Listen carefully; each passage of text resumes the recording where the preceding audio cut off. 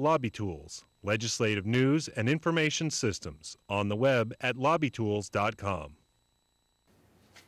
This 140-page bill lays out strict guidelines for casino companies looking to roll the dice in Florida.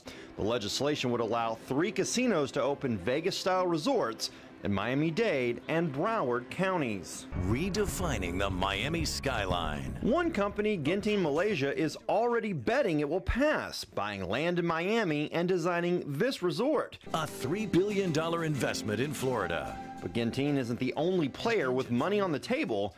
Stakes are also high for the state. In 2010, a compact spearheaded by former Governor Charlie Crist gave the Seminole Tribe exclusive rights to blackjack and other Class 3 games.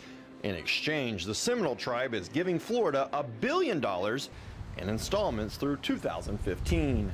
If the legislation passes and gaming resorts are approved for Miami-Dade and Broward counties only, then the tribe might scale back its contribution. But if casinos are approved for other parts of the state, then the tribe may void the compact. But even if the tribe stops paying the state, the new resorts might offset some of the lost revenue. The legislation requires a $50 million application fee and a $2 billion investment, plus jobs. Each location will have 5,000 to 7,000 permanent jobs. The legislation limits the space the casino resorts can use for gaming. Only 10% of the resort can host games.